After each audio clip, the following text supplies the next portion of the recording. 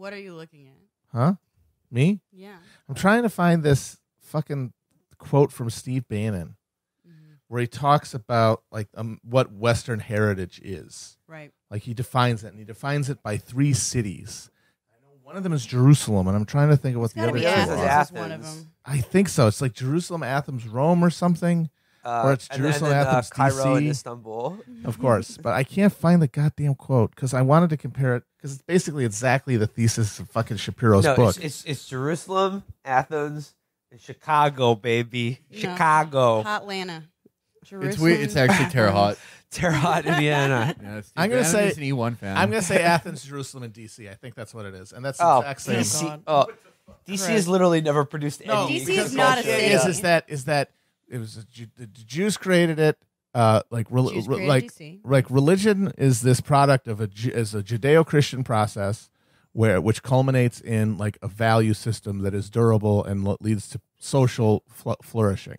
Simultaneous to that is a revolution in human reason that starts in Athens and gives man governance over his passions and allows him to negotiate with others in the form of politics.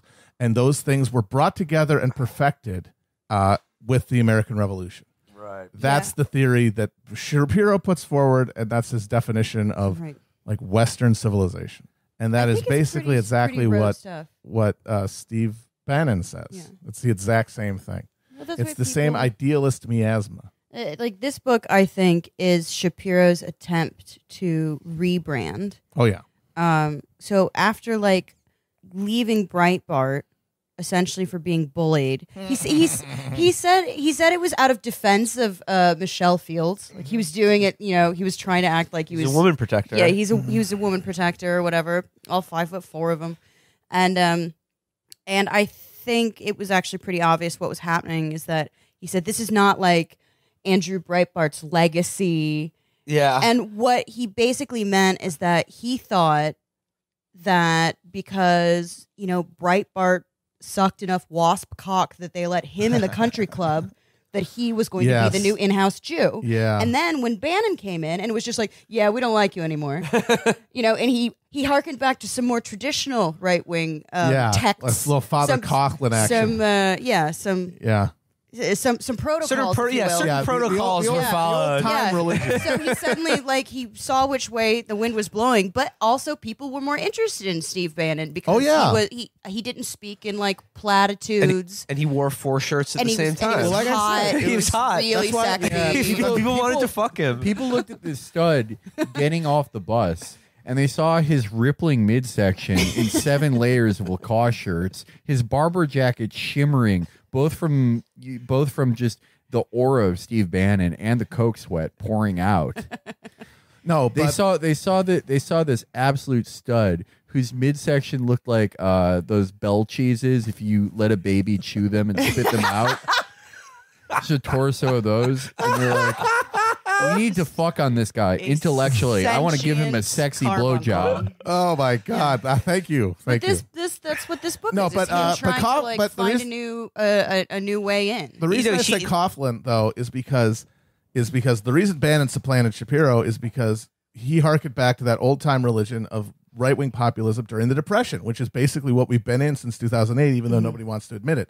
And that's the conditions that are shaping like what people want. And so he's there with that Coughlin style, right-wing nationalism. Whereas Shapiro, he is a sun sign patriot. His Buckley-esque ideology is an ideology of plenty. It's an ideology where the bellies are full and you can kind of have an intellectual approach to politics. When things get skint, when your kids start dropping like flies from fentanyl overdoses, the florid voice of a whiskey drunk Irishman telling you about the American, stab in the back by the cultural elite, and the hearty virtue of the lumpen American, white person. There's going to be a lot more receptive to that, and he's just trying to do it over again. It's like, dude, this is not your time. But Bannon, who is we'll go ahead and say not very smart, I think still better read than Ben Shapiro. Ben Shapiro's read 4 Bill Bennett books about American history.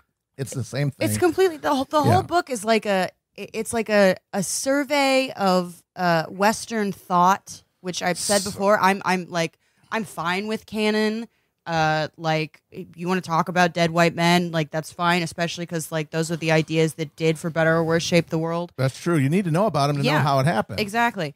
But he clearly did not do the reading. Oh, God. He has no idea what's going on. It's the most surface-ass Jonah Goldberg. Hey, if anybody knows anything about the founding fathers, slip me a line. You know, I'd like to use your research for myself. He was just like, and I don't know a lot about this stuff either, because, like, it's boring and, like, I'm cool.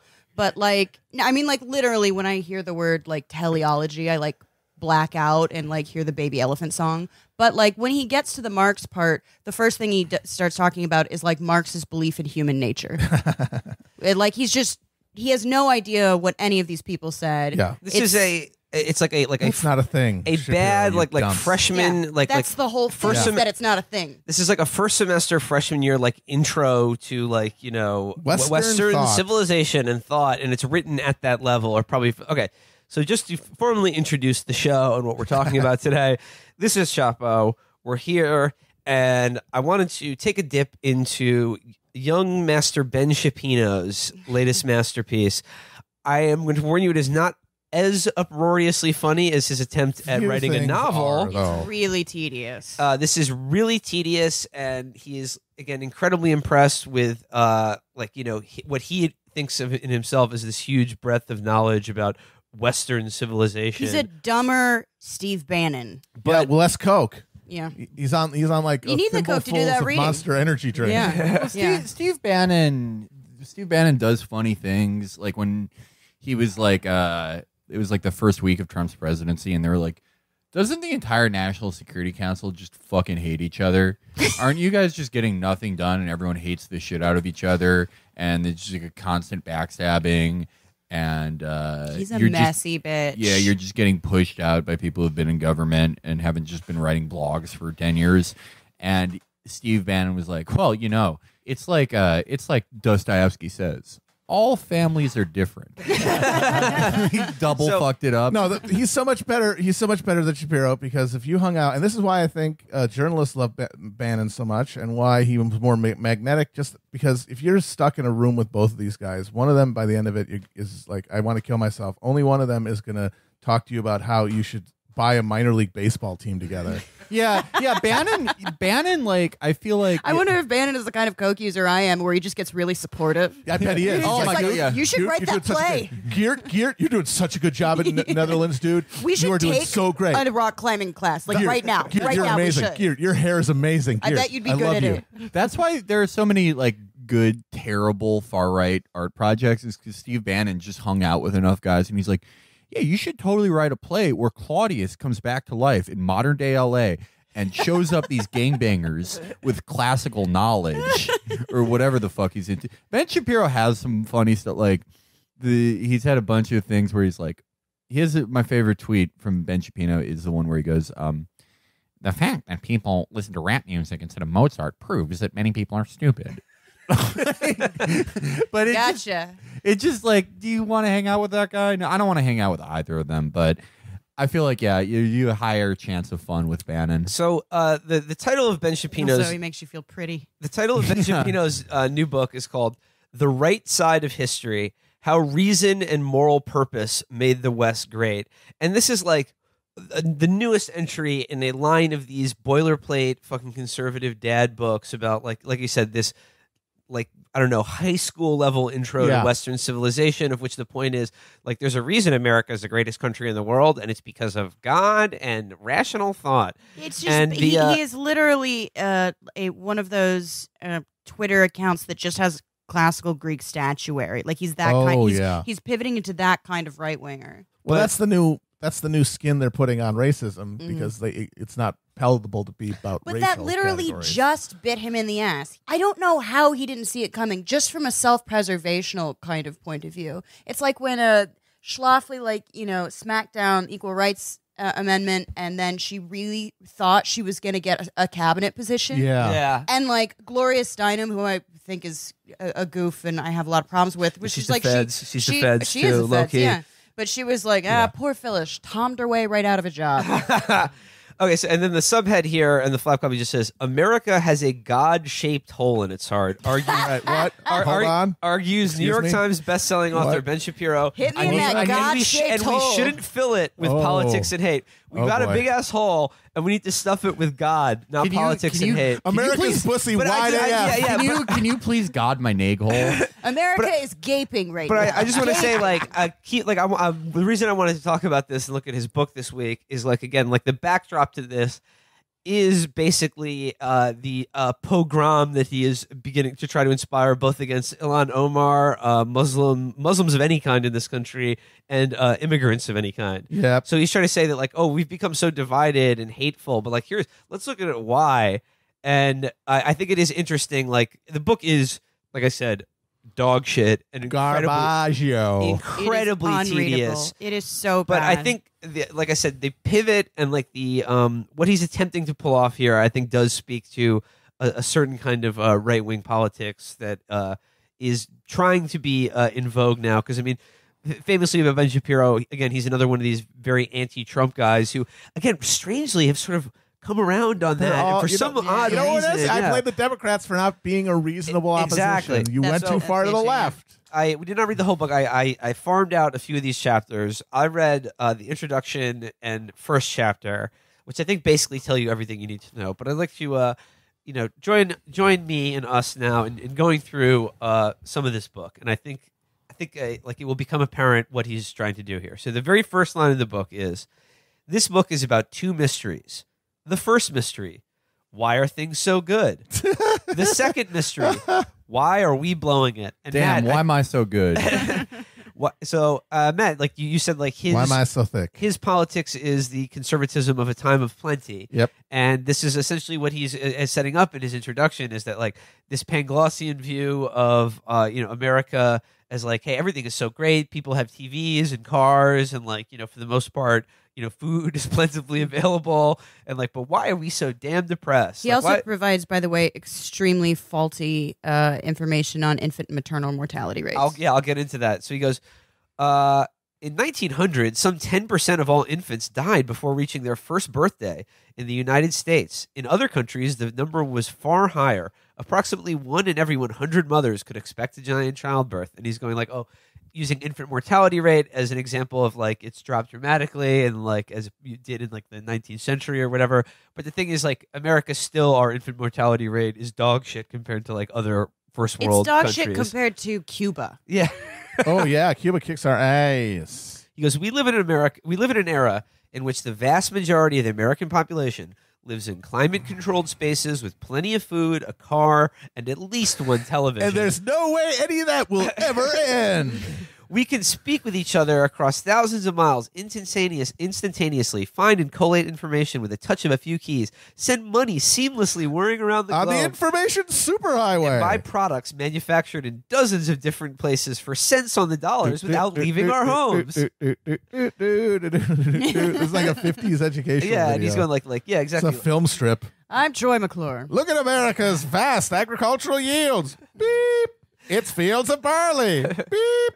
Wheat, beep, millet. And then he goes on to say, there are no restrictions barring particular races or genders from particular jobs. No governmental rules designed to privilege one particular biological or religious in-group at the expense of any other out-group. What's a biological group? Oh, we know what he means.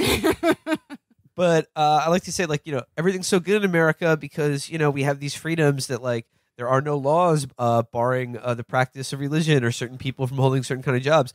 Unlike what me, Ben Shapiro, has been trying to accomplish in my entire political career, either at the National Review or Breitbart, is setting up precisely those religious tests for employment or holding office. There is a good chunk of the GOP base right now that literally thinks that there's a law that can be enforced that's if you're a Muslim, you can't hold office in America. Yeah, no, there's some fucking copy pasta boomer meme going around about how there's some law in the books from the 50s that could be invoked to just kick Ilhan Omar out of Congress and then maybe deport her. Now, and dude, activate the dang 1954 alien laws. I spent a lot of time researching the law, and during the space race, it was called the Moon Act, and we could not have any persons or individual style humans who worship the moon, as it were. And Muslimically, they worship the Quran, which is a lunar object. The Quran was cast down by the demon god Muhammad from lunar scenarios to tactically ascertain a Kaaba-style cube here on Earth that connects with Muhammad and Allah, the moon prince, as it were. And Ilhan Omar, she will pray to this moon god every day. And due to the stipulations of the 1953 Moon Act, she will be rejected and ejected back to her lunar home. Felix, as you're well aware, one of the first films, one of the first major silent films, is about our war on the Muslimic moon god. Mm-hmm. The French were very ahead of the times. They have always had a problem with that. The spirit of Charles Martel was alive in that rocket that crashed into Allah's lunar Muslimic eye. So. He could not see all the infidels that one day, but of course he repaired it using Islamic magics. So this is I want to point out one of the we're aware of the Ben Shapiro style when he's writing fiction, which is to just reuse cliches in the most bears of men everywhere mind-numbing way possible. And then, describe the ghetto-style kid wearing a Bart Simpson T-shirt. Homer Simpson T-shirt. Kiss my ass, buddy. And Homer Simpson T-shirt. It's a Homer Simpson T-shirt. He looked at it. I have a Duffman T-shirt. I have Desert Storm Bart. Of course. I have an Italian. I have never seen have a Homer Simpson shirt T-shirt. ever. I collect bootleg Barts, and I don't own. It's not a thing, dude. He looked at his beeper. What's up? The Budweiser commercial. Remember that? It said. So that's his style of writing fiction. His style of writing what is supposed to be a very serious nonfiction book that is about the big ideas of Western culture. What he does is he'll say something like, okay, here, conspiracies have replaced reason and subjective perceptions have replaced objective observation. Facts have been buried to make way for our feelings. A society of essential oils. I hate those feelings so much. A society of essential oils and self-esteem has replaced the society of logic.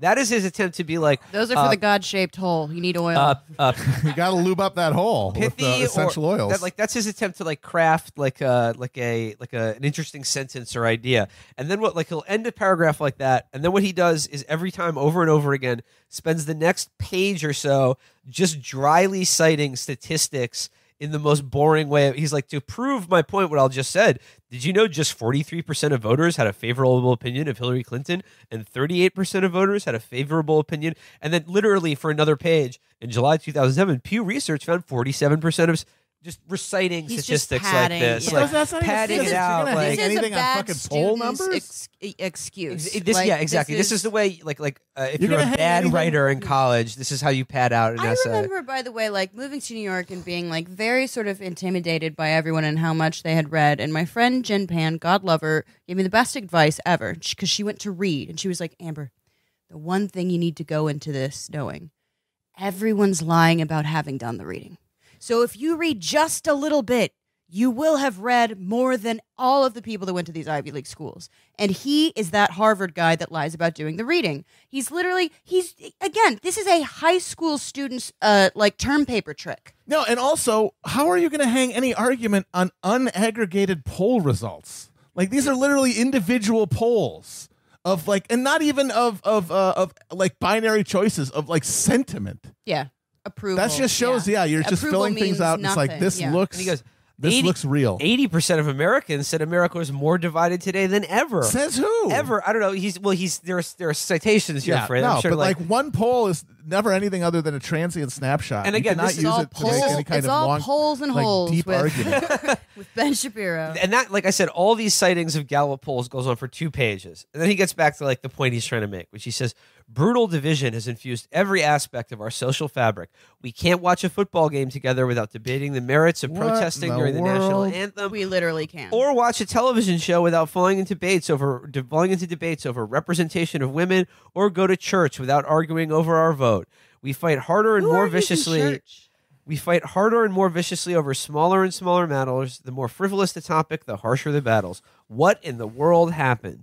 And then he goes, There are some trendy answers. Some blame our current political and social disintegration on heightened economic divides. He dismisses that right off the bat by saying, they say too many Americans feel left behind by the new globalized economy and that either mild protectionism or redistributionism will heal those ills. That's absurd. They argue that the 1% have outpaced the 99%, that urbanites have outpaced rural Americans, that white-collar jobs have outpaced blue-collar jobs. And then he says, income mobility hasn't changed significantly in the United States since the 1970s. Yeah, exactly. Yes, it's stultified. You fucking asshole. That's when it all went to shit. Yeah. Like, since the 1970s, the wages of the American workers remained totally stagnant in 4 decades. Flatline for 40.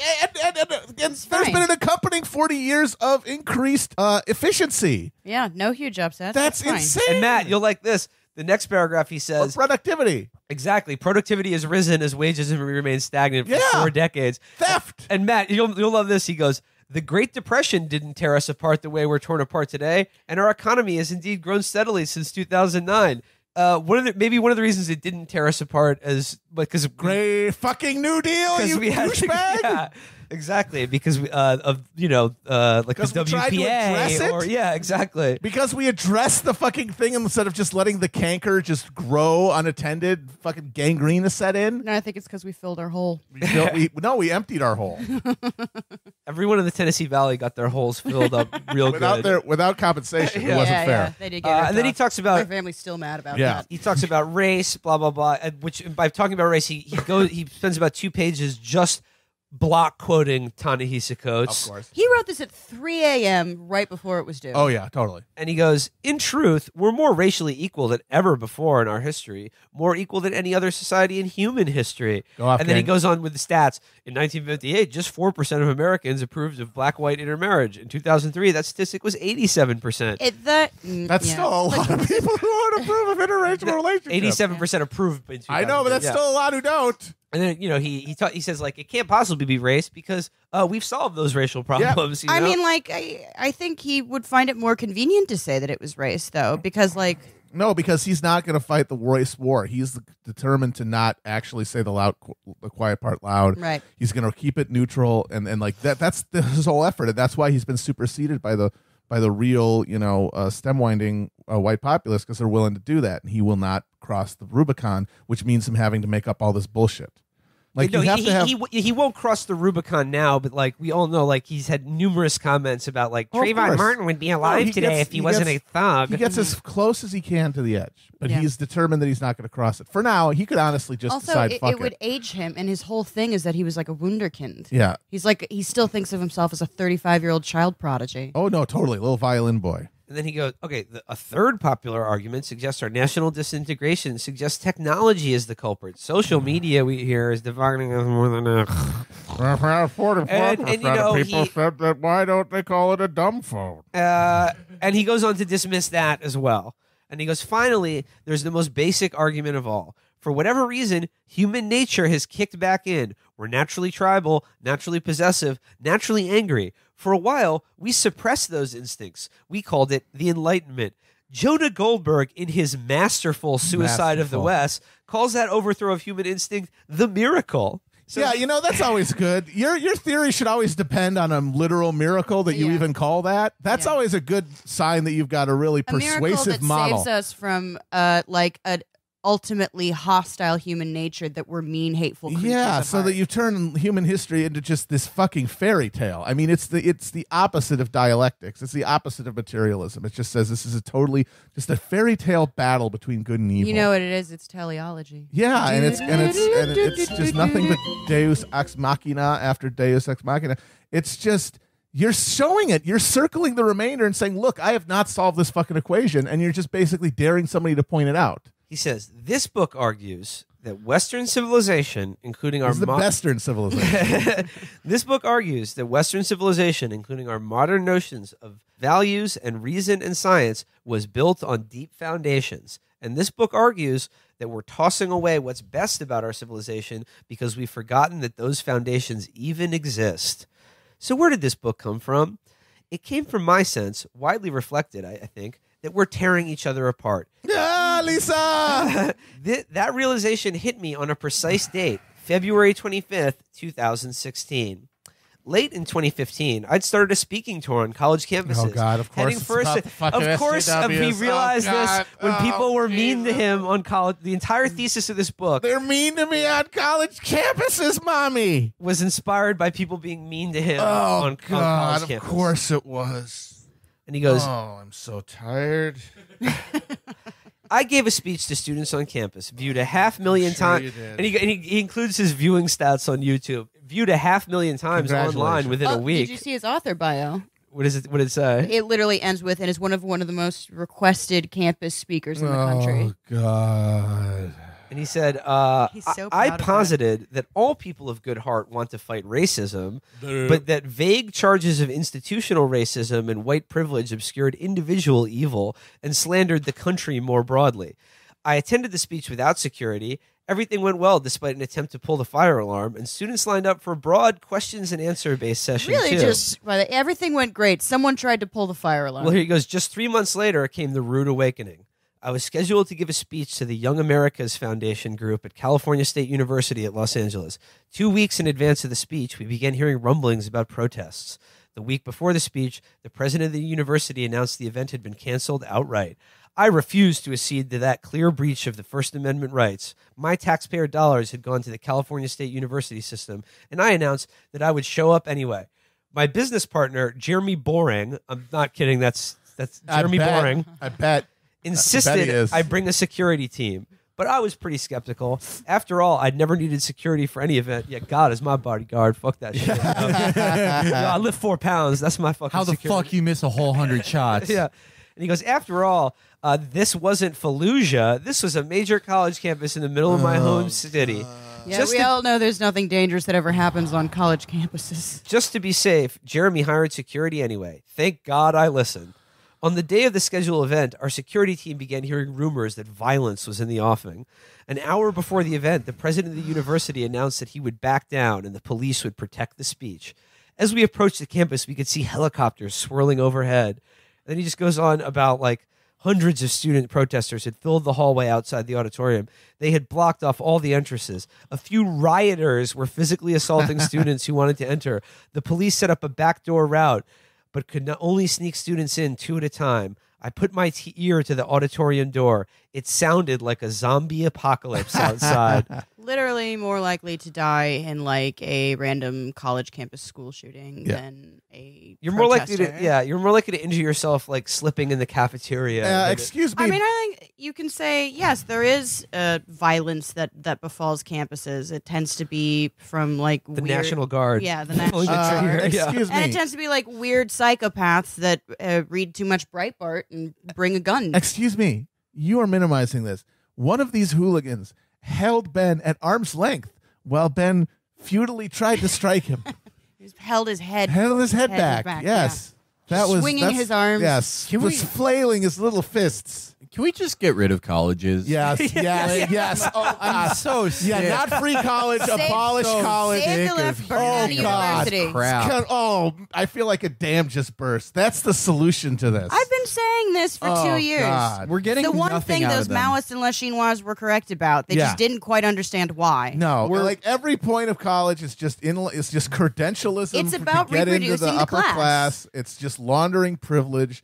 Every one of these skills that we need can be accomplished otherwise than this absurd institution.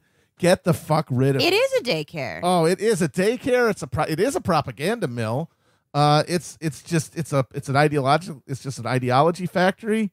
It sucks. It produces Ben Shapiro's. It creates class traitors, is what it does. Yeah. It manufactures a It million sucks things in your head to turn class solidarity into alienation and Yeah, to like launder Mark the said, privilege of the wealthy. the ruling class immediately finds representatives from the people it's suppressing and puts them into little positions, and that's how the representation argument still serves to reproduce capital. Yeah, just abolish college. Come Yep. on, Bernie. Just No say college. Well, it. Schools out, motherfuckers.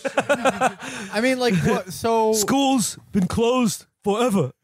so like all like the thing that's funding college, taxes in some cases, and in other cases it's like like Bob Iger will send his kids there. And so they can do what?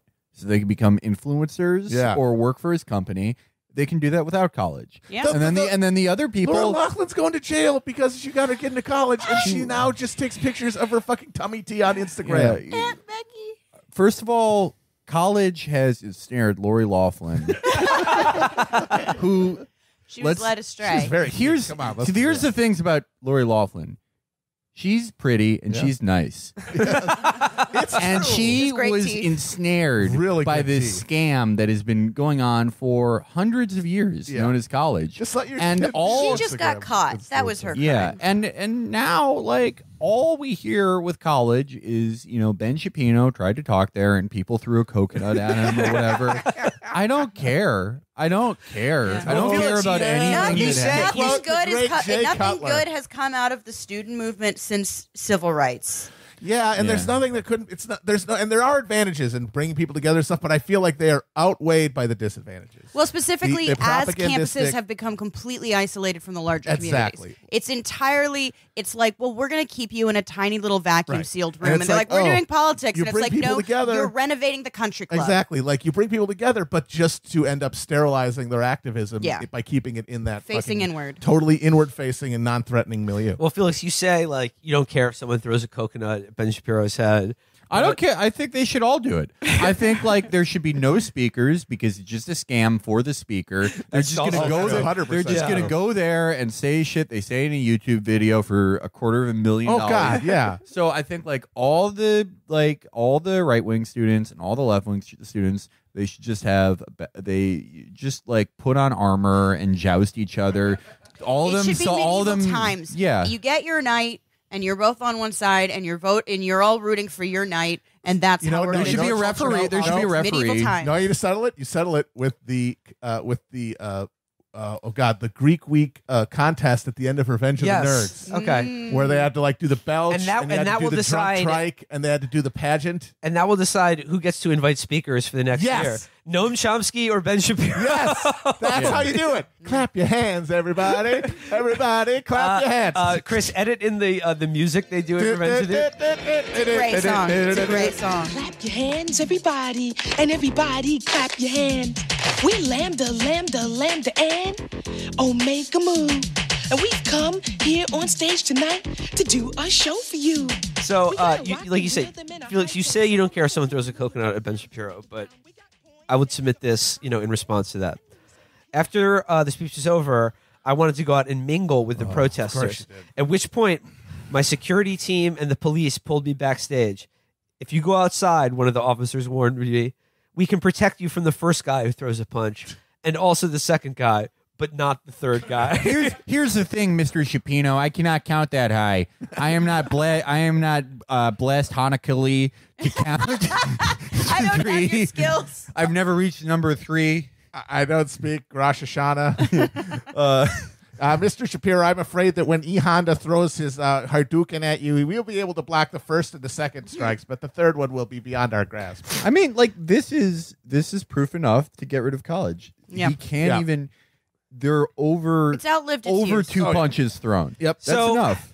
What Ben is saying in the introduction of this book is that like his entire motivation for writing this incredibly tedious book that's been written a million times before is when he finally realized we're losing what made Western civilization great, but as he calls them, the violent rioters that like made fun of him at college. The urban thugs. Yeah. The hip-hop thugs. Here's my favorite part, though. He goes, during the election cycle, I was highly critical of both candidates. As a conservative, I'd been a lifelong critic of Hillary Clinton, but I was also highly critical of Donald Trump. Thanks to my criticisms of Trump, and thanks to my very public break with Breitbart News, an outlet I believed had become a propaganda tool for the Trump campaign, I quickly found myself targeted by a new breed of radical. In late March, the exorable Milo Yiannopoulos penned a story at Breitbart openly praising the alt-right, including odes to racist cretins like Richard Spencer. I'm sorry, like the difference in my mind between Richard Spencer and Ben Shapiro is nil. Ben likes Jews and Richard Spencer doesn't. No, that's it. Well, actually, no. I would argue this. Richard Spencer likes Jews too. Well, he likes them as long as they're in Israel. That's the thing, is that they're the only real split in the right. The only real split in the right is what do you do with the Jews? One side of the right says Jews are fine. They're like white people as long as they have their own country and they should be there. The other side says, no, they are a pathogen. They are bacteriological, and they will destroy any society from within unless they're extirpated. That's the only real divide. I got to say, I disagree. Mainly because I think their audience share is completely different. So Ben Shapiro is trying to get college Republican nerds, like the Republicans that don't scare him. And Richard Spencer was trying to get like these downwardly mobile lumpins. And that didn't work because they quickly realized that he is also a fancy lad. And a college Republican nerd. Yeah, exactly. A college Republican nerd that like got a haircut or whatever. So it's all about who they are trying to sort of triangulate their audience to. I think they're aiming for different segments of the population. Different market shares. But their personality and beliefs are, I would need a jeweler's loop to tell the difference. So he goes, egging on his alt-right followers, cheering on their jolly trollery. Milo sent me a picture of a black baby on the day of my son's birth that May. The point being that I was a cuck. He is a cuck. That's his whole thing. No, that's being a cuck is the degree to which you won't cross the fucking line. And he won't do it. He's defined his whole thing by not doing it. So he is the definitive cuck. So here's where he gets into he's reaching back into history to give you a history of thought. Ooh, yes. And now, okay, when I start reading these sections at home, if you have some sort of alcohol available to you, or maybe like a vape pen, Fent a patch. bong, just a joint or something, I want you to do a shot, take a hit, use your intoxicant of choice every time you hear the phrase Jerusalem and Athens. Okay? I said, very popular cities also for Steve Bannon. Let's go. No difference. We believe freedom is built upon the twin notions that God created every human in his image and that human beings are capable of investigating and exploring God's world. These notions were born in Jerusalem and Athens, respectively. Oh, God. This is such bad writing. Those twin notions, those diamonds of spiritual genius, fuck off, built our civilization and built us as individuals. Diamonds of the gibberish. Here he goes. If you believe that life is more than a materialistic pleasures and pain avoidance, you are a product of Jerusalem and Athens. Shot. If you believe that the government has no right to intrude upon the exercise of your individual will and that you are bound by moral duty to pursue virtue, you are a product of Jerusalem and Athens. If you believe that human beings are capable of bettering our world through the use of our reason and are bound by higher purpose to do so, you are a product of Jerusalem and Athens. Next paragraph, literally first sentence. Jerusalem and Athens built science. Jerusalem and Athens built science. Let's ask the Chinese. Let's ask the Chinese and Arabs about that. Mayans, Again, anybody. I am not, opposed to the idea of discussing Western canon again because of how it's. No, I like it. We talked about Moby Dick last week. Yeah, totally. But like the idea that like virtue is he literally said virtue is a Western concept. Yeah, right. That's literally psychotic. Yeah. That's actually psychotic. Well, the thing is that, all right, take your own life. Think about how complicated it is to you. Think about like trying to explain a week in your decision making to a friend of yours or what happened in your life. It'd be hard for you to even understand it, and you fucking live. I don't know why I do what I do. So think about how much harder it is to understand the incredible web and complexity of human history, the tapestry of events that made up our lives and why we're here. So when you think of how hard that is, I think you should keep that in mind anytime somebody wants to give you an explanation for how that world works with something like, well, once there were 2 enchanted cities and the king lived there and he was very wise. This is the most simplistic fairy tale, and it explicitly sells it to you as a fairy tale. And here's the thing, like the classical world of Plato and Aristotle, they did contribute, and then when the Roman Empire was made into Christendom, basically, the philosophy of them underscored what would later go on to be Augustine and et cetera, et cetera. Yeah. But the Jerusalem and Athens thing, what they're doing here is he keeps coming back to the phrase Judeo-Christian values. That made up thing we all love. Again, cuck move to cuck move. It's the Jewish neocons are not cucks. They have found a way to be Jewish and a Republican in a way that does not cuck them. If you are a Buckley-esque Jew, you are the biggest cuck. You are literally the biggest cuck. He's trying to be a wasp. He's trying to be a wasp. He spends the entire 4th chapter just fawning over American Protestants. Yep. Oh, God. God. He needs to watch a Gentleman's Agreement. Like, dude, you know, Gregory Peck. He in that literally movie, says like the shortcomings of Judaism and like Catholicism to some degree are that they relied on structure and rather than just faith. Yeah.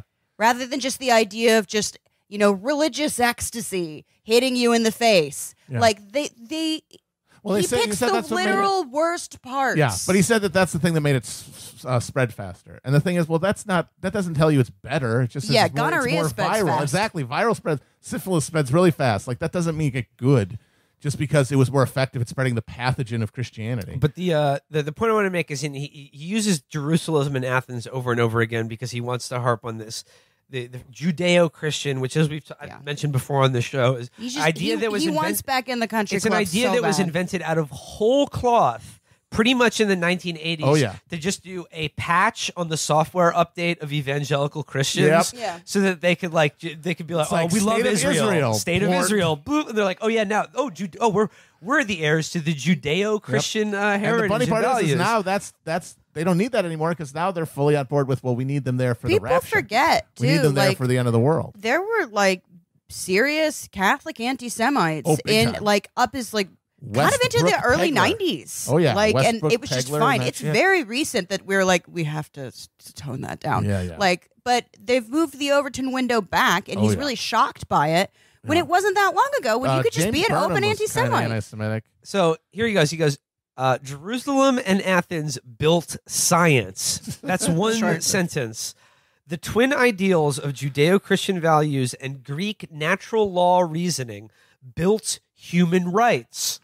They built prosperity, peace, and artistic beauty, which, again, heretofore did not exist in anywhere in the planet. Jerusalem and Athens built America, ended slavery, defeated the Nazis and the communists, lifted billions from poverty, and gave billions spiritual purpose. Okay, I'm going to go through those. The sort of foggy, like the mystification that's going on here with history, where he's like, it's all this unbroken chain leading to right now our most perfect of all worlds, which is based on Greek natural law. I'm sorry, all of that classic 5th century Athens shit that we all love and so much. They love the hell out of slavery. That's really why it's foundational to the whole That's project. why they had all the free time But to fucking also, be, thinking about just caves think and about shit. bullshit. Yeah. But also, like, we literally regressed from that anyway into Western society, into we innovated slavery into chattel slavery, which is literally worse than the regular slavery. And it was by refining it that we were able to supercharge capitalism. And capitalism, just accelerate through to developing the nation. Capitalism is the nitro booster in the engine slavery was the nitro booster in the engine of capitalism. It catalyzed it. It pushed in so much raw material and liquefied the markets to such a degree that it made capital accumulation so much faster, and it exacerbated technological innovation. It was the fuel in the fucking rocket sled of capitalism, slavery. It made it possible. Jerusalem and Athens were the foundations of the Magna Carta and the Treaty of Westphalia. Oh, I love it. They were the foundations of the Declaration of Independence. Big fan of the Treaty of Westphalia. He gets my dick so hard, the Treaty of Westphalia. I prefer the Treaty of Windphalia, but what are you going to do? Abraham... No, West Windphalia. Wait a minute, West. Yeah, win. Yeah, win, not fail. Win. This is the Where Wins Treaty. Now you guys got to see how the sausage get made. Yeah, man. Sometimes you have a problem. Yeah. Okay. Declaration of Independence. Abraham Lincoln's Emancipation Proclamation. This is a three-toke episode, by the way. Martin Luther King's letter from Birmingham jail. Yes. So just everything you barely remember from junior high history. Okay, so in the previous sentence, the previous paragraph, he said Jerusalem and Athens defeated the Nazis. In the next sentence, he says, in the next paragraph, he says civilizations that rejected Jerusalem and Athens Marx beat the Nazis. And the tension between them have collapsed into dust. The USSR rejected Judeo-Christian values and Greek natural law, substituting the values of the collective, and a new utopian vision of social justice. And they starved and slaughtered tens of millions of human beings. And like I said, also defeated the Nazis in World War II. The Nazis. I don't understand. Like, he comes to these great thinkers. He does mention Marx. He completely doesn't understand Marx at all. But if you're going to attribute the wins of societies created by thinkers, then Marx beat the Nazis. Yeah, absolutely. Yeah, he got those turnip farmers to get their shit together. Oh, they got their shit together. We are in the process of abandoning Judeo-Christian values and Greek natural law, favoring moral subjectivism and the rule of passion. The funny thing about Greek natural law is that, like, natural law is what's always cited by, like, weirdo Catholic reactionaries as their justification for why sodomy is, like, always a sin and wrong. Ironically, though, you know who also invented sodomy? They love Athens. They love that shit. Their natural law Their natural law was towels optional. I think their natural law said that it was okay as long as you just held their thighs together. Oh right, yeah, you had to frottage them. You couldn't go in. Yeah. Interesting. Yeah. See, he doesn't have anything about that. That was coined by the Greek philosopher Sisyphus. But just think of this very small example, how much is lost in his retelling of these things and how much he simplifies into a cartoon that bears no relationship to reality. And he goes, and we are watching our civilization collapse into age-old tribalism, individualistic hedonism, and moral subjectivism. Make no mistake, we are still living off the prosperity of the world built by... What are those two cities again? Jerusalem and Athens. But see, this is perfect in that it totally exemplifies how it's a fairy tale, because given the way he describes the miracle of Athens and Jerusalem, that should be uninterrupted glory and improvement until the end time. It should be an unbroken string of development. Like, it's the perfect, it's the best system, therefore it's going to persist. Well, why did we abandon it? Exactly. And the answer is evil wizards. And it is. It's just totally idealistic horseshit about, like, this evil wizard named Marx cast a spell, and this other evil wizard named Martin Luther came down, and that those people bewitched people's minds into going back to their awful human. And Matt, now we live under Toronto and Gainesville. It's tragic. It's been terrible for society.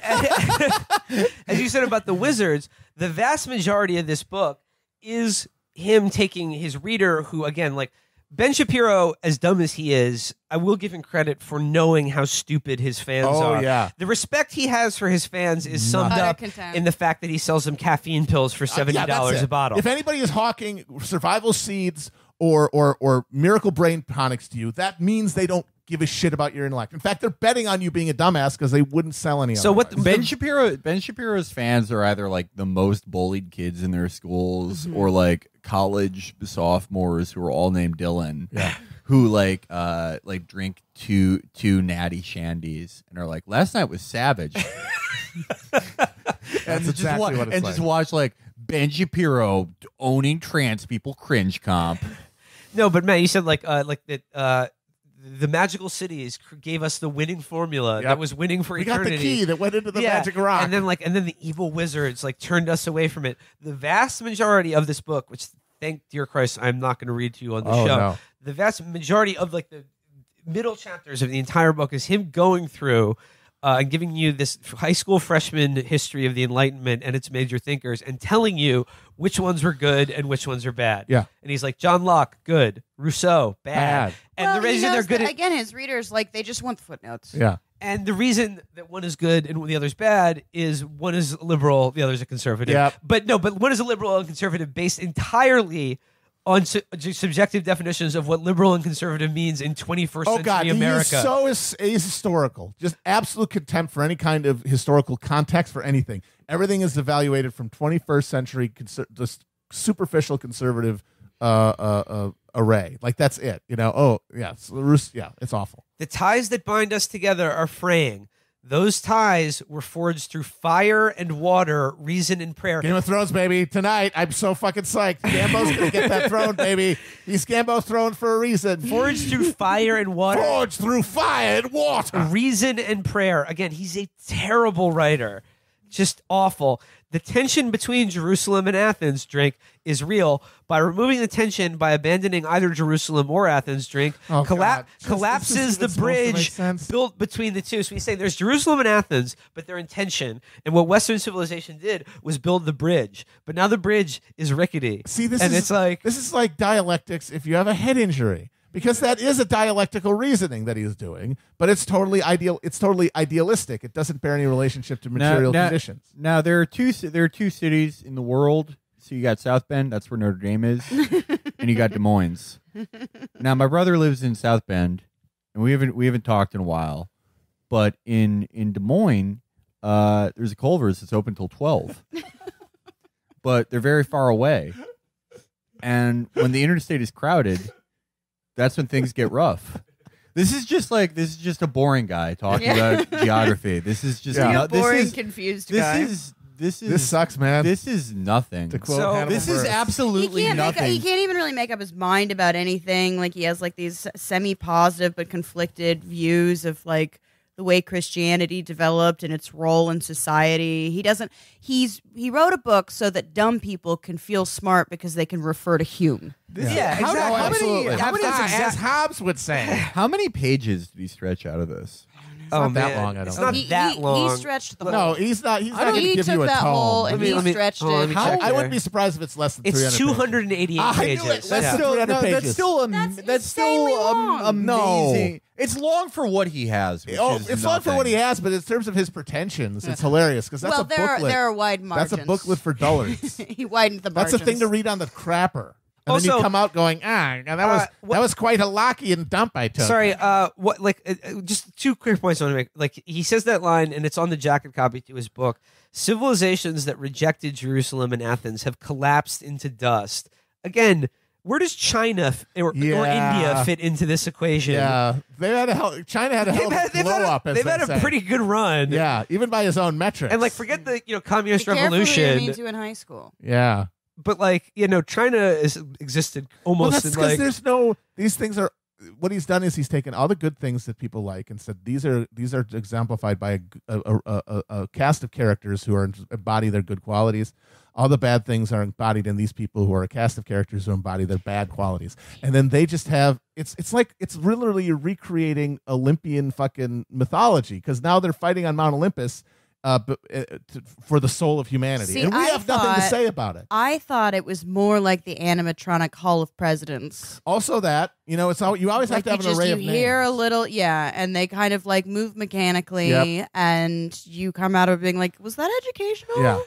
I am Jeremy Bentham, the utilitarian philosopher. The greatest for the greatest number of people. Yeah, and that's what this is in book 4. I don't know if he references Bentham in this book or where he falls on him, but I'm going to guess he's against Bentham. I think he puts it in the same paragraph with Thomas Aquinas or something. He's just name dropping. Like your worst friend who is yesterday I was talking to my friend Natasha Leone. It's like your worst fucking utilitarianism friend. is like one of their bête noirs. Yeah. In his that's one of the evil spirits is utilitarianism. And the second point I want to make, aside from the fact that he glosses over vast swaths of human history that don't conform to the Jerusalem Athens theorem. All this ghost stuff, all these spirits he's invoking, I'm feeling like Stirner right now. The other thing is he keeps saying that we're so that the Enlightenment, as in the masterful genius words of Jonah fucking Goldberg, was this miracle where just it's the key turn in everyone's minds. Eureka! They're we will know we no longer be tribalistic and governed by our baser the instincts. The square root of the isosceles triangle is equal to the freedom of the remaining sides. It should, I'm sure, as it will not come as any great shock to any of you listening to this show. Ben Shapiro is intensely driven by tribalistic loyalties and racial hatreds. Oh, yeah. I mean, we all know his famous comment that Jews build things where Arabs enjoy living in sewage. They enjoy dogs. living in sewage. They enjoy living in sewage. They love it. They're not human beings. Search any of his comments on any of the teenage black kids murdered by the police, and you will see some fairly obvious and base tribalism beginning to express itself. I would say a product of maybe unenlightenment thinking. Yeah, but that's because the bad guys in his teleology are others, racial others, religious others, cultural others that are outside of his perfect little world and are trying to undermine it. For people on the left, the things fucking up places are the actual people who benefit from the way things are. Those are the bad guys. Those are the nemesis. That's the cause of the problem. That's the person that you have to deal with, is the person whose material benefit is things staying as bad as they are and getting worse. And that's the difference between the left and right in terms of how you view like what the cause of social decay and problems are. And we say, no, it's the people benefiting from it, not the people, in most cases, who have the least amount of actual power in the society. Those are the people who he thinks are most responsible for its decline. So I'm not going to do all of chapter 1, but this is the one I read, and it's called The Pursuit of Happiness. And it's all about what makes people happy. And his answer to that question is moral purpose that is decided by a belief in God. Yeah. The Judeo-Christian God specifically. Getting your hole filled makes you happy. You got to fill the hole daily. Mm-hmm. So, and he goes, chapter 1 begins, "Are you happy? It's a question my wife asked me one day a few years ago, probably because I was, as per usual, skulking around like a miserable little cunt with a dumb look on my face. Crying after crying and bitching and whining constantly. Take that, intolerant. He goes, we were going through a stressful period. My wife is a doctor, and she was working brutal really, hours. Ben? You'd never mention it. Our youngest child, Gabriel, that's like Ashley Schaefer in fucking Eastbound and Down. Gabriel, my boy Gabriel, he walked in on me and my wife. I said, you watch, boy. Our youngest child, Gabriel, was waking up at all hours of the night. Our eldest, Leah, was going through a stretch in which he'd burst into tears at the tiniest provocation. Are you sure that wasn't your wife, Ben? Yeah, seriously. And work was trying to. My business partners and I were working to get our website, The Daily Wire, functioning at top level. Read into that, get some bizarre, like, dark money billionaire to underwrite our blogging and memeing. Exactly. Yeah. So that, I can cash a fat check by after doing my YouTube videos. my tough weekend in a hot tub with Sheldon Adelson. Oh, God, no, I'm just Can you imagining imagine? that. Felix, do you like thinking about that? Oh man, I'm imagining. You know there's sort how of like soup gets a skin on the top? Oh yeah, I was thinking about how there's got to be. Like I'm imagining there's like skin. it's Sheldon Adelson, so it's like a giant hot tub, yeah. but there's sort of like a ramp / water slide that they pull up his little motor scooter and then sort of dump him into it, it's sort of like a lobster, like a turkey, just like slides and like into. a lobster, the air escaping from his folds make a screaming noise. Yes. Oh God. He looks like Zoidberg without his shell. I mean, I'm not even going to say, because that's the dream, is to share the hot tub with Sheldon Adelson. Oh, God. I just want to lick the residue out of the hot tub after they drain it. Another connection here, Steve Bannon, well-known hot tub pimp. And murderer, most yeah, likely. He dissolved the body in a hot tub in a rental property. He did a Walter White on someone's rental property. There's no other explanation. Allegedly. He fucked it up, though. Like everything, instead of being like, I'm Heisenberg, he was like, I am Dr. Asperger. So he goes on to talk a lot about the pursuit of happiness, and the phrase "the pursuit of happiness," as we know, and he's like, we say it's the pursuit of happiness. People think government can give you happiness through health care or a basic standard of living. Fundamental but you would be order. wrong. The thing I want to point out again in this chapter and how utterly lazy and ahistorical he is in this invocation that progress cannot exist without virtue, and virtue cannot exist without our inherent moral reasoning, which cannot exist without the Judeo-Christian, the God of Abraham. Of course. Right? He glosses over entirely in like sucking off the founding fathers for creating the perfect document and perfect system of government, that they were by and large deists who rejected Orthodox Christianity explicitly. Yeah. He talks about he goes on and on about Jefferson. He's like, this is why Jefferson knew we weren't guaranteed happiness. But again, mentions nothing about Jefferson. Literally was so full of himself that he did his own remix to the Bible. He did. He cut out the miracles. He cut out the miracles of the Bible. And it was just the moral teachings of Jesus of Nazareth is what he called it. Get all that hogwash out of there. That is an alpha. That is definitely a pimp move. Gotta admit it. That is literally the equivalent of like translating the Bible into Klingon. Or it's like that guy who made Such the Return the Last Jedi without any women in it. That's the modern equivalent. I said this one highlighted. This is like a subhead to the chapter. Happiness is moral purpose. Pleasure can be gained from a variety of activities. Golf, like filling your hole. Well, pleasure can be gained from a variety of activities. Getting that nut. Golf, fishing, playing with your children, sex. I would reverse the order. I love that. Look at his brain. Like here are the 5 things that can make you happy. Golf. I'm sorry, if golf makes you happy, your brain dead. And if it's number 1 on the list, you're a psycho. Fishing. Oh my God, he's never been fishing in his life. Off. No, he would be the fucking bait. First of all Only goys fish. We know Except this. for Felix. It's law. I've caught a fish. I'm 1 for 1 in all He's my the fishing goyest attempts. Jew, though. We know. Yes, that. yeah. He's Yeah, a Midwestern boy. I literally have a 100% success rate for fishing. I've never gone. It's like fishing your and slot not caught- machine system. You're like, I got a system for this. No, You're no, like, the "Shut fi- up, no, no, Felix." no, no, no. The slot machine system, that's strategy and Race science. reaction times, mathematics. Whereas the fishing, that's just all luck and bullshit. No one's good at fishing. You're just lucky. You can be good at slots, though. Okay. So sex is at the bottom of his list. Yeah. Not quite as fun as golf. Yeah, not as sketch as hooking an angler. Oh, I got a trout today. And he goes, amoral activities can bring us pleasure. That temporary high. Like golf. that feeling sex. of forgetting Yeah. our cares. Yeah, golf is also deeply amoral. I mean, think about the water that it takes to fucking use one golf of is these. not even No. immoral. It's criminal. It's a criminal waste of land. Golf is like, and resources. if we can do for a 2 for 1, that's the grand compromise. Conservatives want to get rid of college, as do I. Yes. We have to get rid of golf. Get rid too. of golf. Golf and college. If we get rid of golf and That's college, the grand bargain. That- we might. Yeah. We might have like 30% of our economic and class problems Okay. solved. if we got rid of both of those, there might be like 3 more generations of humanity. Honestly. yeah, we could Yeah. honestly stretch it out a little bit further. This is the new bargain. Jerusalem and Athens. That's over. Now we're making the grand bargain between Berkeley and Orlando, Florida. Yep. Yeah. Golf and college. Golf and college. Get rid We're of done them. with them. Crap. Done. Crap. No more of either of that bullshit. I don't see why rich people can't just play with tech decks, Yeah. play video games, Foosball. have sex with their No. friends. The keep it ballers analog, thing Chavez ever they did can- was take over the fucking golf courses. And turn Yeah, them into that was public housing. definitely That cool. was dope. The amoral activities can give us that temporary high. He's talking about chewing. Yeah. And Getting off that lounge. the feeling of forgetting our cares. However, that pleasure is never enough.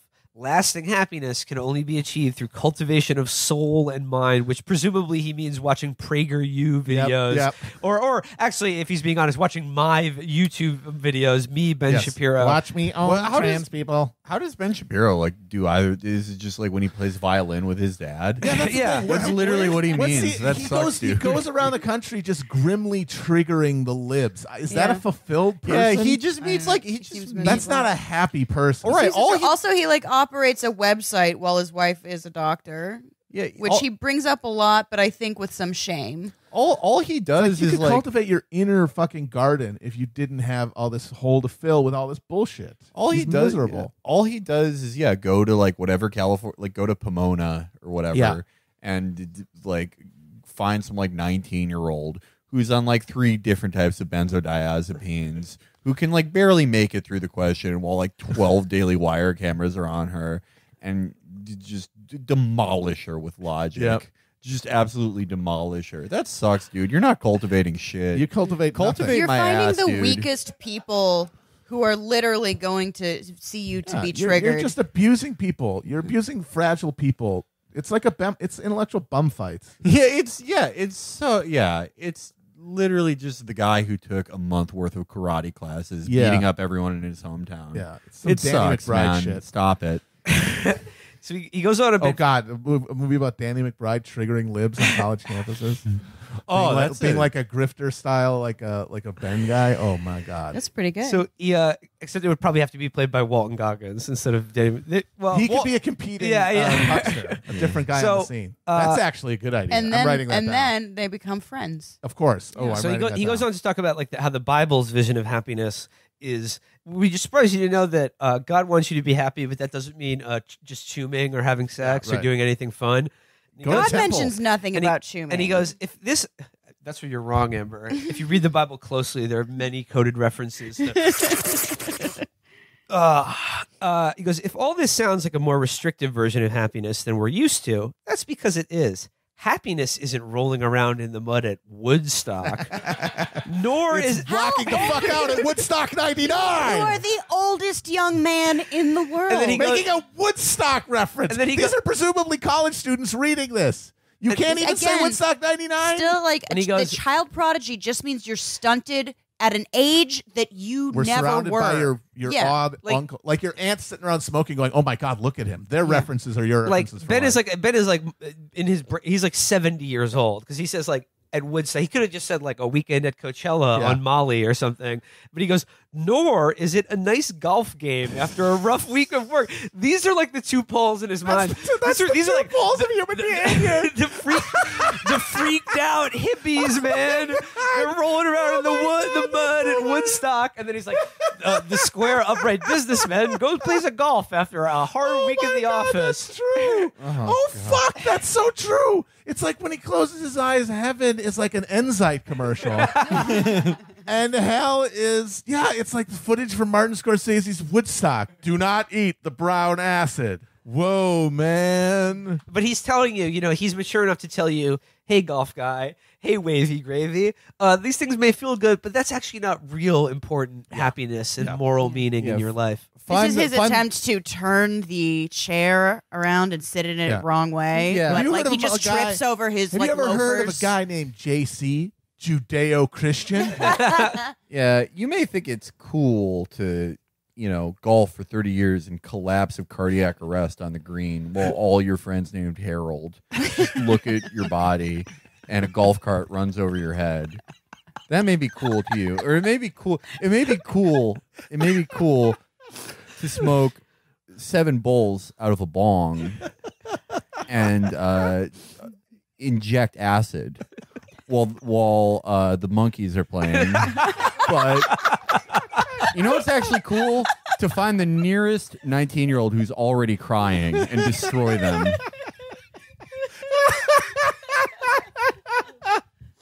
Oh my god. So he goes, happiness. that is a good point. They are already crying. Yeah, they Before literally he even says it, he finds the crying one. He finds the crying one. I've watched It's those. shooting crying fish in a barrel. I've watched those videos, like the Ben Shapiro most savage moment videos, and like literally they're already like shaky, like they come up to the mic and they're like, Mr. Shapiro, like, come on, man. Whereas, like, again, like, they just got triggered by an Arby's commercial. If Ben Shapiro approaches you to own you or debate you, like, it's not difficult. Just say like, fuck you, little man, and just ruffle his hair. Ruffle his hair. Or just be like, oh, look at the little fella. There's this rhetorical technique. Oh, is that okay? Is that a microphone? Oh, look at you, little guy. Is it a rhetorical how about you lick technique my asshole? that I heard of, from Buckley, that is just called giving someone a wedgie that you could get away with it. What would he do? Oh, you could. What would he do? You could fucking hang him on a doorknob. Yeah, You'd be dangling, kicking his little feet, kicking at the clouds. So he says, little guy. Happiness is not it's not a golf game and it's not Woodstock. It's the pursuit of purpose in our lives. Oh, damn. If we have lived with moral purpose, even death becomes less painful. Here's one of my favorite parts. When Washington Post columnist Charles Krauthammer knew that his death was imminent, I'm just smiling a little to myself, thinking back on the moment in which his conscious brain knew that his own death was imminent. Wait, hold on a second. Let me just say, okay. This is like an insult to Viktor Frankl. Oh yeah, he name checks Viktor Frankl. This is such an assault on Viktor Frankl. Like the guy who lived through the Holocaust and just basically invented this amazing new way of thinking and wrote this seminal work. And just Ben Shapiro is like, I go to college campuses and find people with badly dyed hair and argue with them. I'm the same as you. Like it just it's hurtful to me. More than anything, you love to see it. Well, I do love to see it. He wrote a letter in anticipation of his passing. Here's what that great-souled man wrote. I believe that the pursuit of truth and right ideas through honest debate and rigorous argument is a noble undertaking. I leave this life with no regrets. Wow. One regret. Don't dive in that swimming pool. In the pool. I mean, he has to. See, I was going to say, like, if Charles Krauthammer did indeed lead a moral life, he would be leaving life racked with unbearable guilt about the millions of people he helped kill in the insane wars that he started for moral and just reasons. You heard him though. No regrets. In his dog shit Davros Doctor Who style villain. Yeah. No, he's the closest thing in the op-ed world we had to Dr. fucking Strangelove. I mean, he was just this perverse figure of you worship death like a lot of these guys. Felix, you brought up Viktor Frankl. Literally the next page. As Austrian psychiatrist Viktor Frankl wrote in his stirring memoir about surviving the Holocaust, Man's Search for Meaning, Woe to him who saw no more sense in his life, no aim, no purpose, and therefore no point in carrying on. Viktor Frankl would just euthanize you. Frankel's Like feeling. if he talked to you and you told him, you're like, golf is one way to live your life. Another way to live your life is to play violin with your dad. Frankl would just he would just furrow his brow and look at his notes and just write, euthanize immediately. He's not getting better. He's never finding purpose. Sometimes death is kinder. Yeah, I mean, he's got a chapter about like the meaning of life, and then there's a guy who wrote a book, literally, Man's Search for Meaning. I mean, he's just running up the flag. I'm just giving you the signifiers. What would you expect in a chapter about that? Man's Search for Meaning. Everything is sort of Chekhov's gun with Shapiro, but it's Chekhov's book. Yes, that's it. He will always make the most obvious fucking book drop and name drop. He's like an AdSense algorithm. Yeah. I see you're interested in meaning. Well, another book I've read. No, totally. Or another book I know of. No, absolutely. It's like it's every it's cliche. It's a cliche list. So, Ben Shapiro, read Nausgard 2019. Now that would be something. Felix, I'm reading Nausgard. He's rocks. Yeah. He's the man. I like this section. He says, even the most ardent atheists have historically conceded that much. Voltaire famously stated, I want my lawyer, my tailor, my servants, even my wife to believe in God, because I believe it means that I shall be cheated and robbed and cuckolded less often. If God did not exist, it would be necessary to invent him. I think a very funny quote by Voltaire. Yeah, but again, God Ben Shapiro's bringing back to the cuckolding thing. Yeah, It's the second time he's brought that up. Coming back around. Without belief in our innate individual value, we collapse into animals incapable of seeking moral purpose, even though we feel the need for it beating in our chest. Again, I just want to underscore again, Ben Shapiro has literally written an article, not just a tweet, saying collateral damage and civilian casualties in Iraq and of Arabs, doesn't matter to me. I think it's okay and worth it. About it at all. Because I've made the moral judgment in mind that their lives aren't, literally he said that their lives aren't worth the same as even a single American soldier. Yep, he said that. Now that's some fucking meaning. That's just moral math. That's the moral meaning right there. He goes into talk about, there's another line I like. All of the American founders were self-help specialists. Wait a minute. They sure as hell didn't help themselves pick the fucking cotton. Yeah. Well, and he says Washington spent his formative years copying out rules for civility. And he mentions those two things have to do with each other. And he goes, wait, Benjamin Franklin was a notorious devotee of self-betterment. He actually created a calendar of virtues seeking to wipe out his tendency toward wrongdoing.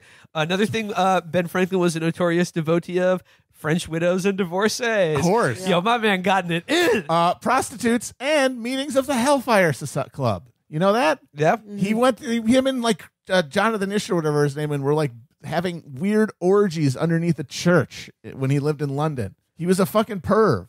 Everyone in charge has always done that. Yes, Pizzagate of course. is real. They just have, mislocated the centrality of it. I would love all the good things these guys did in his mind can all be defined by their essential virtues. Everything bad they did is just a mistake or something. Or it's an aberration and not the actual reflection You get to pick which one counts. He gets to pick which aspect of their character and their behavior counts. I would love to have an orgy in the 18th century. Oh God, I bet that smelled amazing. I bet the smells would be the wafting amazing. smell. Oh man. I would love to get the corsets. I would love to get lead poisoning from my maiden's makeup. Oh yeah. That would be so good. I love wearing a condom made out of a lobster shell. Removing all those smegma-covered lacy collars. Oh, baby. A lacy collar right around you.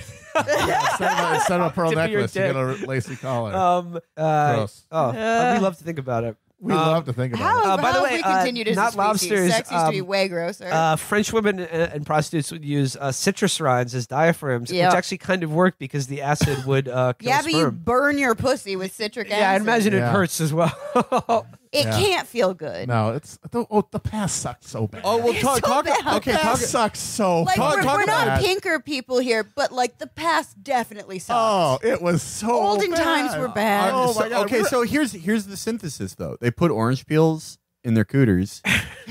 So Dan Quinn realized that the orange peel. Speaking of playing the violin, He realized that the orange peel had nothing to do with eating pussy. That eating pussy had to do with music, the violin. The orange peel could help in smoking weed, and could help him beat 9 hits off of 1 bowl and potentially win the weed smoking Olympics. Playing violin with my dad taught me how to eat pussy. Yeah, Dan Quinn is Jerusalem and Athens. Yes, he's 100%. He has built the bridge. Yeah. I could write Dan Quinn is Baltimore.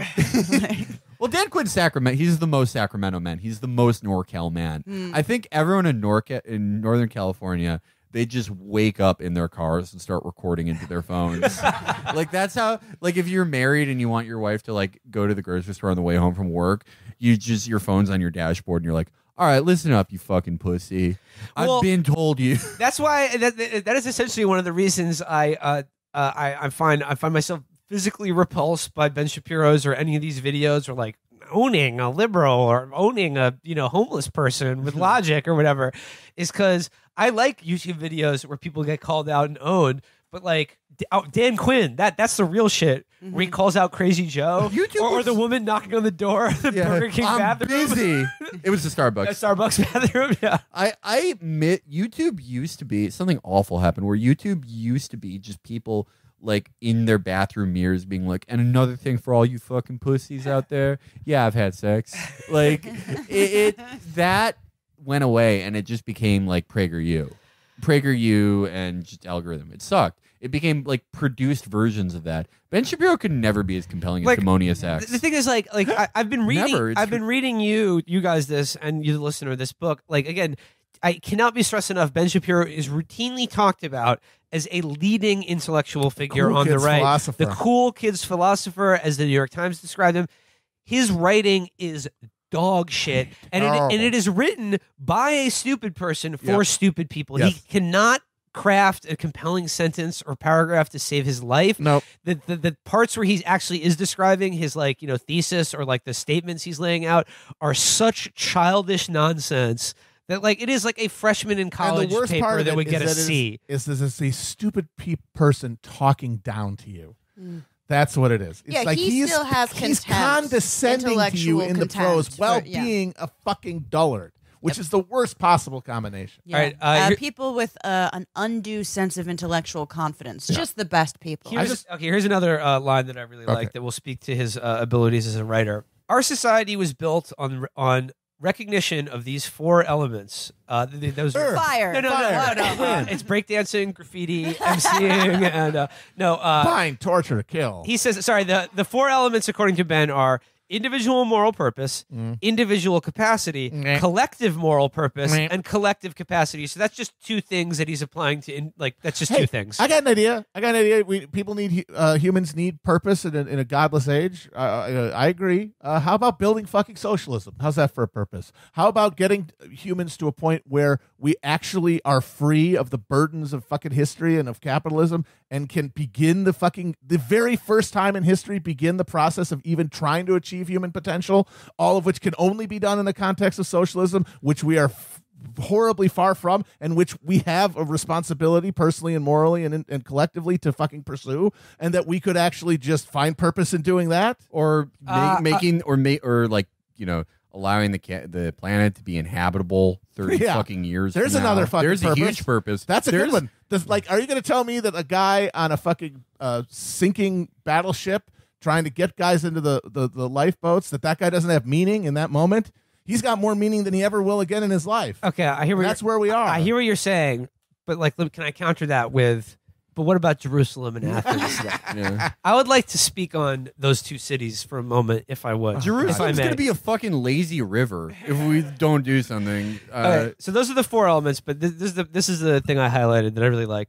Our society was built on the recognition of these 4 elements: the fusion of Athens and Jerusalem, tempered by the wit and wisdom of the founding fathers. Like they're fucking like a Dave Barry book or something. It's tempered by their potent quotables of Ben Franklin. In Ben Shapiro's mind, the founding fathers changed human history by writing fan fiction about Jerusalem and Athens. This guy's literally like a fucking Muppet in a kitchen going, well, you take a pinch of freedom and a dash of Judeo-Christianity, and it comes out America. It's just like the same thing as like, previously I had always wondered what it would have been like if Link and Donkey Kong knew each other.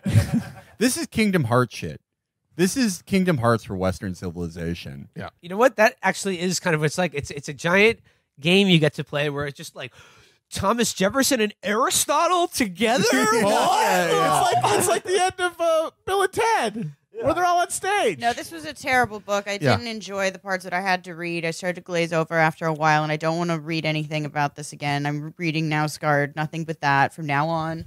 How can Nausgard write books that are like literally 500 times longer and just also totally, just about like moving a refrigerator with your father-in-law, and they're great. They're totally gripping. Like the part Nausgard wrote like 100 pages about when he was dating a girl he didn't really like when he was 15, and it was a million times more interesting than any of this. All right, I'm gonna close out the first chapter. He says here, the history of the West is built on interplay between these two pillars: divine meaning and reason, and also the two cities that we mentioned. What were they again? St. Paul and Minneapolis. Twin cities. Yes, and there are actually bridges connecting them. There are, but they're in a bad state of disrepair. We must invest in infrastructure. One of them collapsed and killed a bunch of people. We do believe that Somali-style ISIS has been pouring citrus acid on the bridge to weaken it over a course of 3 decades. So he says, we receive our notions of divine meaning from a 3 millennia old lineage stretching back to the ancient Jews. We receive our notions of reason from a 2,500-year-old lineage stretching back to the ancient Greeks. In rejecting those lineages, and first of all, who is rejecting? Still doesn't even really talk about like. It's just the idea what that happens? these Like, things how are this doesn't defined work by anymore. these trajectories only, and that no other culture has presented any versions of them. And also, it has nothing to do with material reality. Of course, either. like it's what's just moving ideas. these things? What's in his mind? Here's these things a are moving guy by for a you, spirit. Hegel. Yeah. Hegel. He's a Hegelian. This man. This man it's is just- a filthy Hegelian. You got to turn it over like Marx did. You got to get to where the thing moving is the actual material reality. This is all just ghosts. This is just haunting. So he goes, in rejecting those lineages, and again, like I'd like any sort of indication that America or the Western civilization has just rejected ancient Greek history or the Old Testament. I mean, they're rejecting everything in the face of capitalism, absorbing everything into a matrix of price and so he goes, and again, cost benefit. I want you guys to remember now. You want to talk about killing God? That did a hell of a lot to do. We started out our conversation talking about how Ben Shapiro is like left Breitbart because they're like, oh, they're anti-Semitic and like this is the new like sort of racist right-wing populism that I can't fully sign on to, even though I basically kind of agree with it. Here's how he ends the chapter. In rejecting those lineages, in seeking to graft ourselves to rootless philosophical movements of the moment, I hate those rootless cutting ourselves cosmopolitans. off from our own roots, we have damned ourselves to an existential wandering. We have become the rootless, cosmopolitan, wandering Jews, and we must make our way back to our roots. Holy shit. No, I'm one of the good ones. Yeah, this kind of shit, that's the most anti-Semitic cuck. thing I've ever heard. He's a cuck. How you can't get more cuck than a fucking He's anti-Semitic trying to Jew. suck up to anti-Semites Holy now. shit. That's astounding. I know we've gone long with this one and probably definitely driven you guys crazy by reading this to you. Yeah, and, we've lost our minds. I just want to say, Matt, any other things that you read? The one that always takes my eye is the potted history of America going from, of reconciling the Constitution with slavery and Indian destruction, and how you make the founders these paragons of human virtue when they were doing all this horrible stuff. And of course, it's like just classic Whig history, which is the literal opposite of the dialectical materialism, where it's all just ideas and everything getting better over time and just pulled magically along. Okay, so ladies and gentlemen, that is Ben Shapiro. Those are the two cities that make the one city. We built this city on rock and roll. It's rock and roll. But before we leave you today, we have some exciting tour dates and things to plug. Plug time. Starting with, we will be doing a show Friday, April 26th at Cornell University for their Union Days 2019, closing out their it's like a week-long event about unions and labor. We are doing a show at Cornell University on Friday, April 26th. Can't wait to check out the gorgeous. Oh, so many gorgeous. Tickets are available. We will put the link to that in the show description. As we mentioned before, shortly thereafter that, May 1st, we will be doing a fundraiser show at night. Very excited about a this. night of Chapo pub quiz at Housing Works in Brooklyn on May 1st. Again, links for that will be. We will all be writing categories, and Felix, I know things are probably going to change between now and then, but could you give anybody an example of where your head is at, maybe where they might get your questions from? I just wake up every day. I'm like, I'm gonna get nutty with it today.